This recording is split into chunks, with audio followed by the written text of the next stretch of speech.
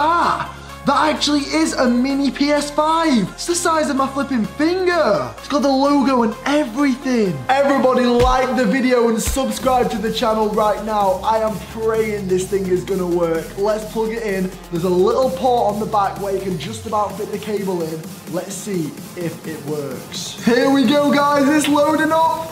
Time for the moment of truth. Oh! Yo! No way!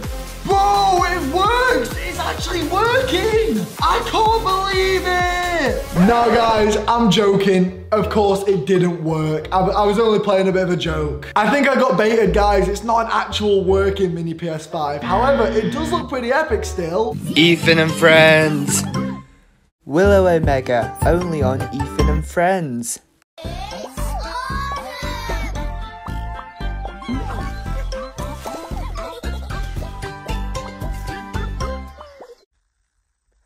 It's almost time to join our friend Willow Omega for another vlog adventure.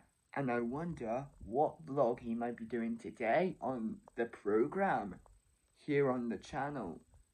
Maybe something new, or maybe exciting, or maybe he's heading off to Butlins for a new vlog.